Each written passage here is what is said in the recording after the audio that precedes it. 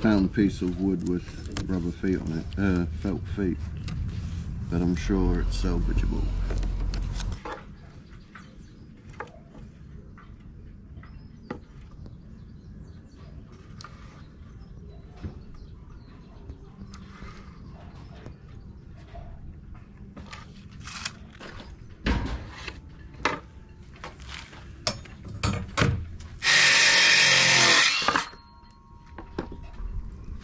I think we need to order more glue, my love. Like wood glue? Yeah. Do you have enough though? Probably.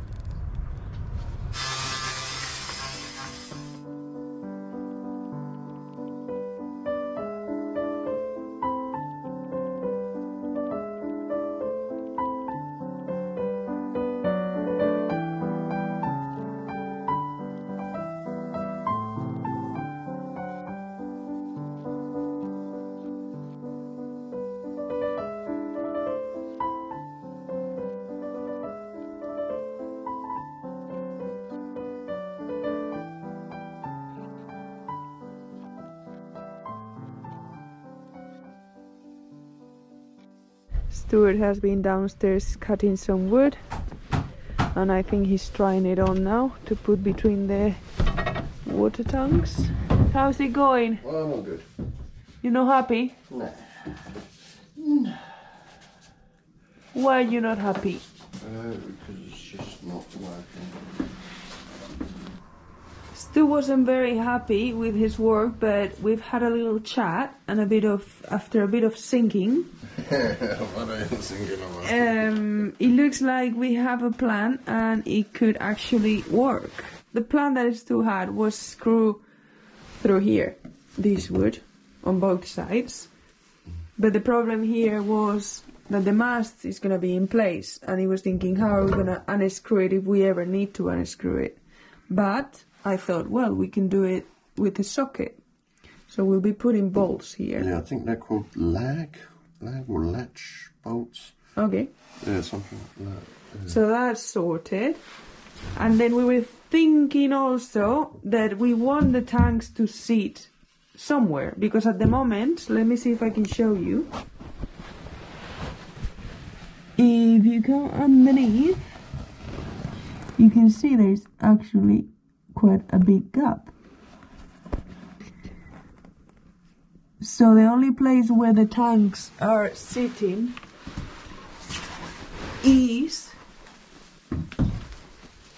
like somewhere there on the side in just one spot, and that's probably not good for the tank. It could break. So we come with a solution that will be adding a piece of wood to this. A lot of you are going to say, yeah, 200 kilos pushing down on screws. You are very right. Yeah, and that was our worry. But we're going to fiberglass it. Yeah, we'll screw it, do a bit of fiberglassing on it.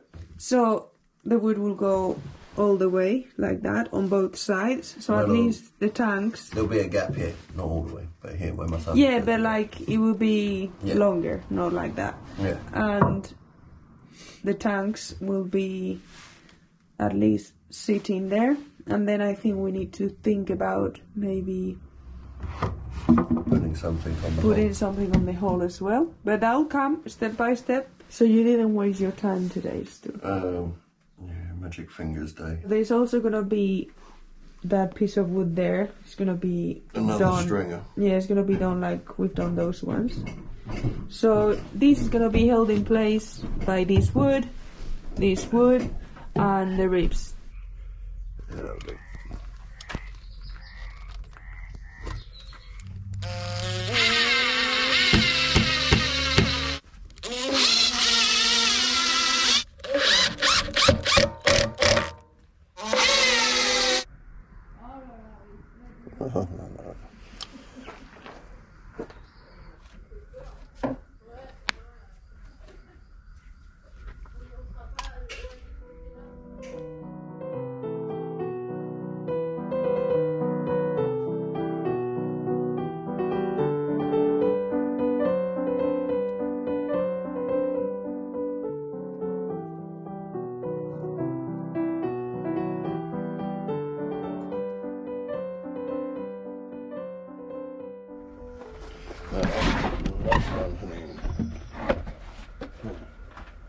This is the piece of wood that Stu fabricated yesterday.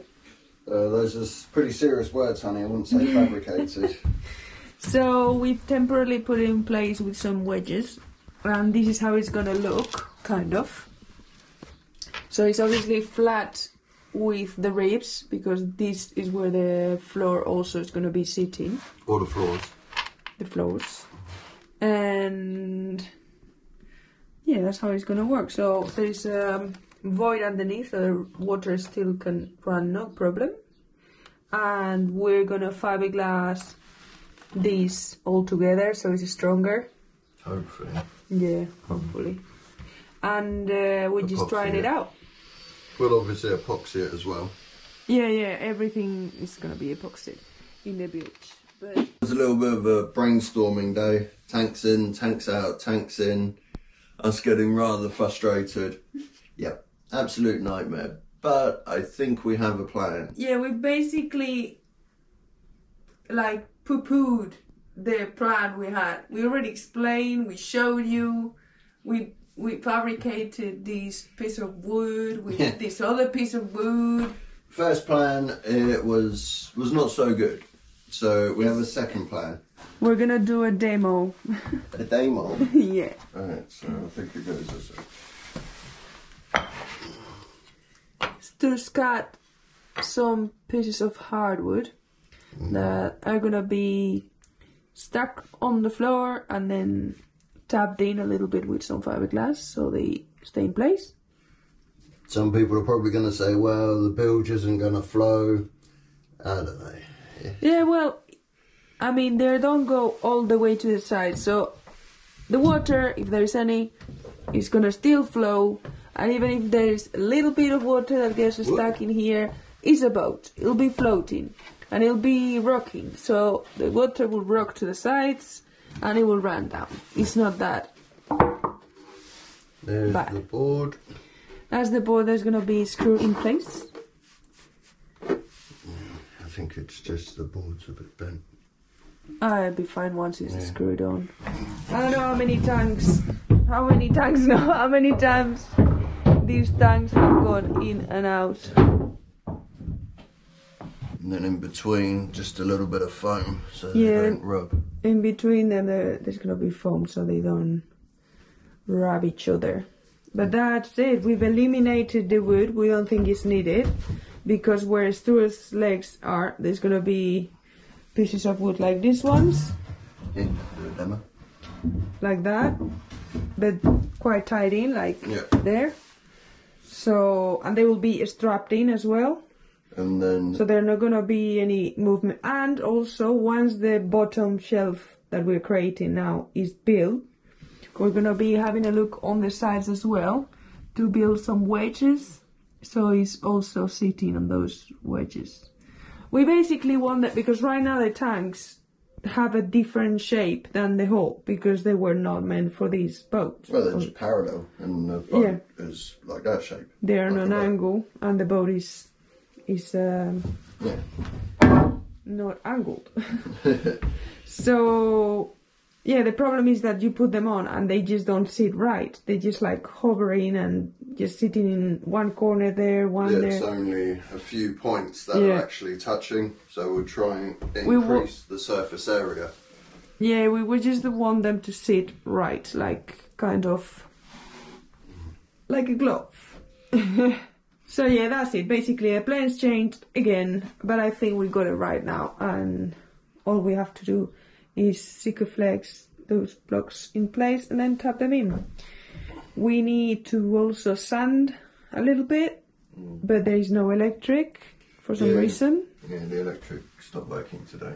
So we can't do it, so we're just waiting on power.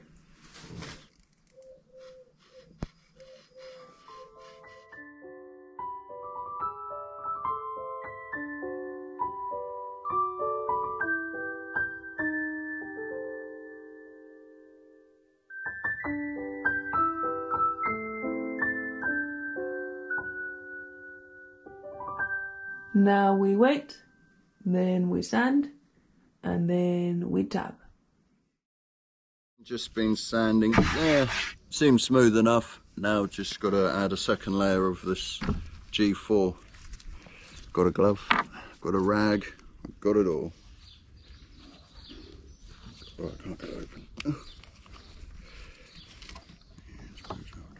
Whoop, whoop, whoop.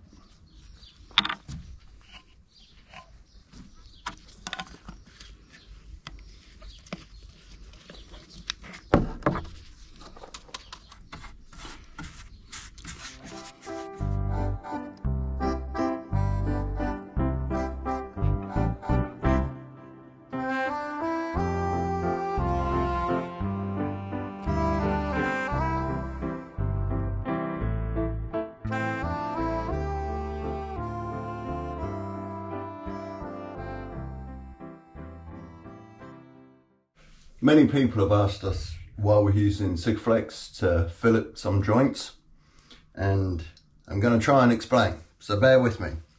The main thing of the Sikaflex is not really for structural purpose, it's just to make a smooth transition for the filleting, basically make fillets. So as you can imagine, on a dead 90 degree, you're not going to be able to fiberglass that, won't happen.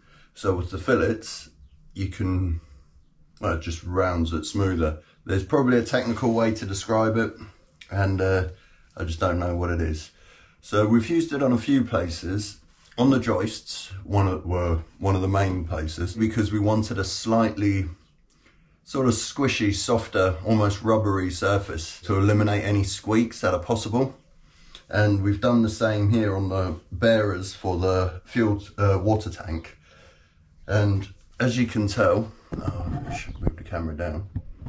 It does offer some rigidity, so it will hold it in place, will tab it in, and most of the strength will come from the tabbing, not as such from the Sikaflex. It's only used as a tabbing compound. We got the idea of using Sikaflex for the tabbing from a friend. There's a German couple here at the boatyard who are fixing up a Formosa, a classic sailing yacht from the 70s as well, but a very different style. And Andreas seems to be the go-to guy when I have any slight epoxy issues or resin issues. And I found, you know, we've built up a bit of a friendship, and he's been you know, very thorough with his advice. So we seem happy with the results. Let us know what you think. Well, not the best start of the day. The electric's still broken, so not a lot we can do there. The neighbours lent me some extension leads, but I've got like 70 metres of extension leads and it just keeps tripping. So pretty annoyed, but what can you do? Stuff breaks. They might get it fixed soon, but we'll see. Anyway, fiberglass order turned up. That's pretty good. Check out this stuff. This looks pretty cool. Now I think this is a 700 triax. Check this out.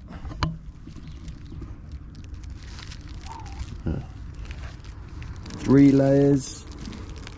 Looks pretty interesting. Yeah, it will soak up the resin. So pretty excited to see how this works in a real world situation.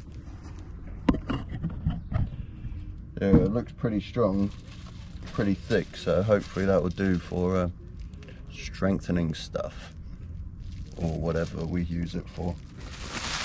But yep, there's that. Plus just the resin. Some 300 came, which is pretty standard. I'll give you a little glimpse of that. At least the weather's nice. I managed to use the hoover for like 2 minutes and it tripped. So hopefully that's enough just to tab in these joints. Do the tabbing for the water tanks. Do the tabbing for the water tanks. Should be able to do that this afternoon. And that's your woven roving or whatever, 300. Yeah. It's a good standard. But as I say, we're super excited to try this 700. Plus we got a little bit more filler, fairing compound stuff, and yep, that is that. Exciting times.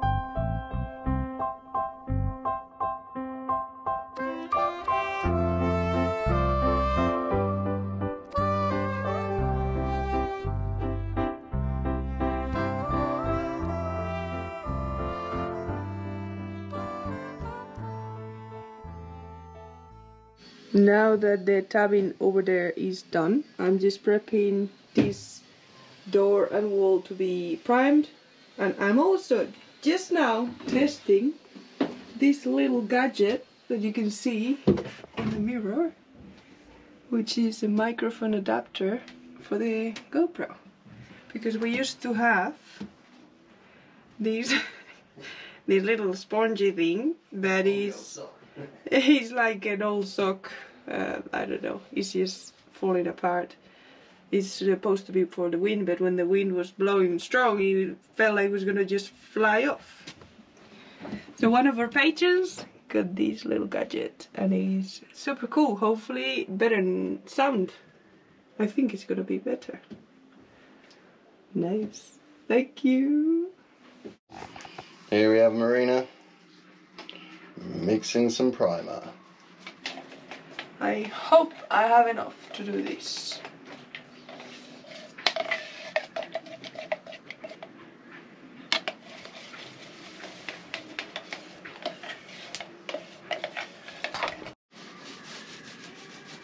And the primer's going on.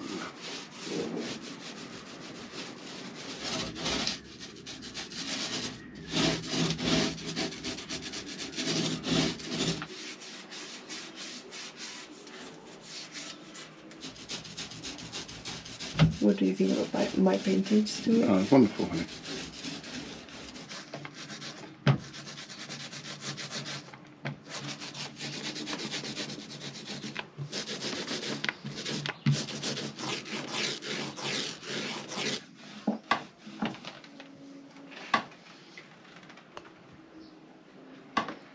Finish.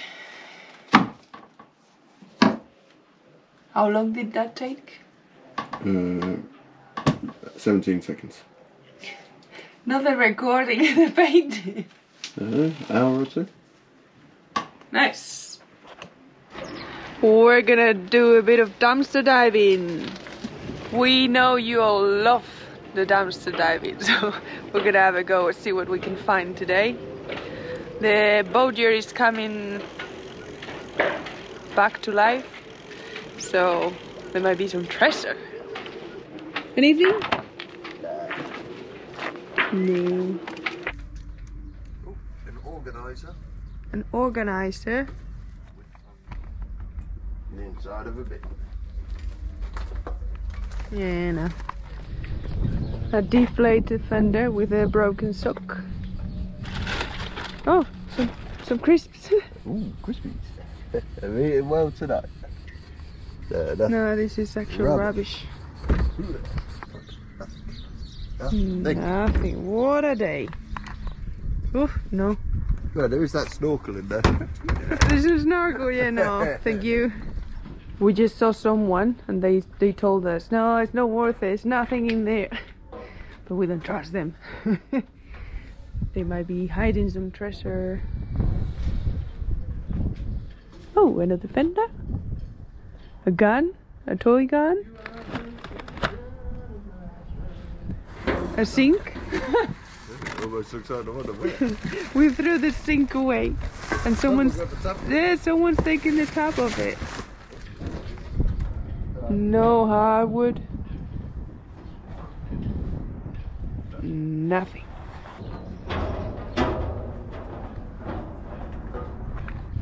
Oh, we found a cable. Which is good because we have no electric, so we have to run the cable through the road to the other side.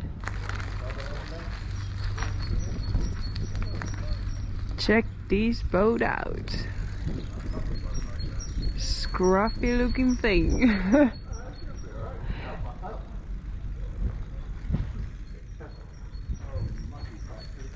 Oh, it smells like the sea.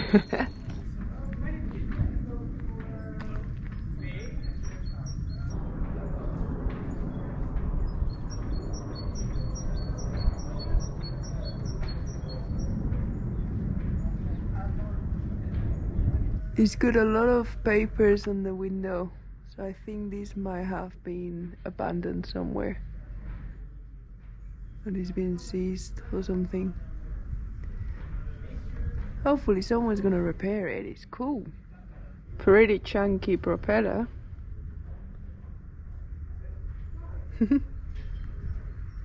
And that's it for the day.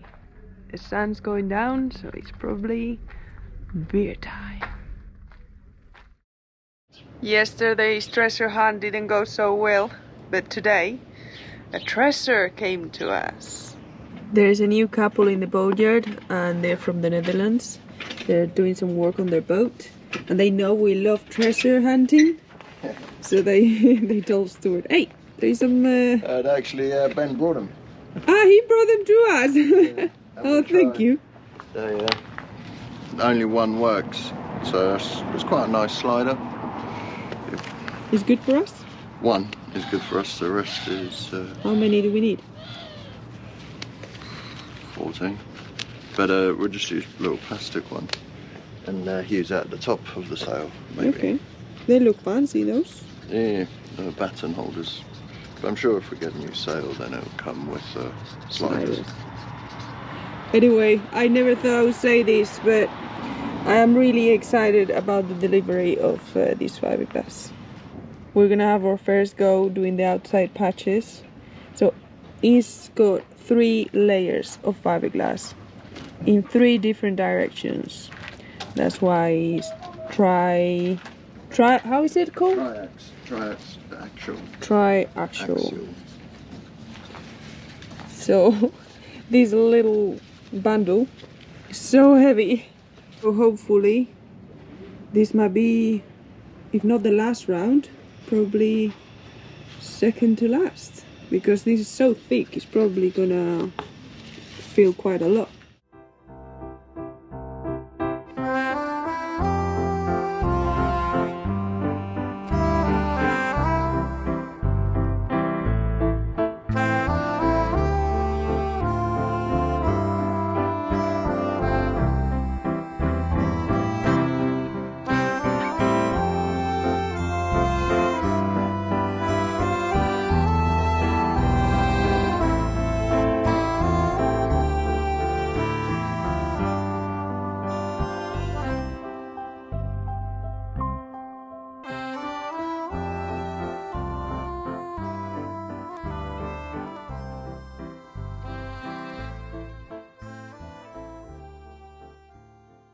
Next mission, bulkhead, remove, replace, angle, joint, and then another piece of wood at the back.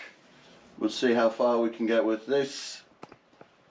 I don't know how solid it is, but we'll make it more solid.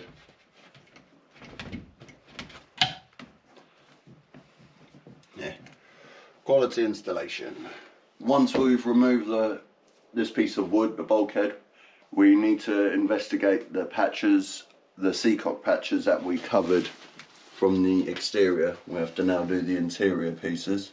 So now we start to work on the next section of the bilge and the engine room. Pretty exciting stuff. Yay! Woo! We're almost at the end.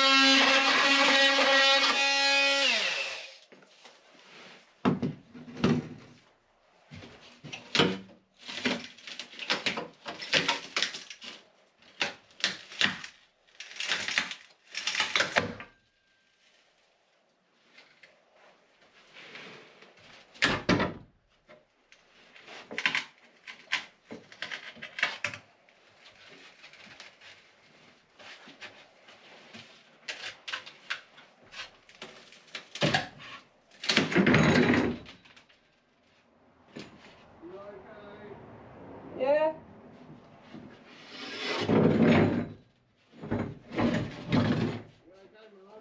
Yeah, he's off. Okay.